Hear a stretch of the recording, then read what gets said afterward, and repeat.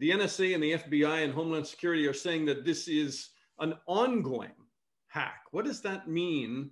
And are they not able to very quickly shut it down and limit it?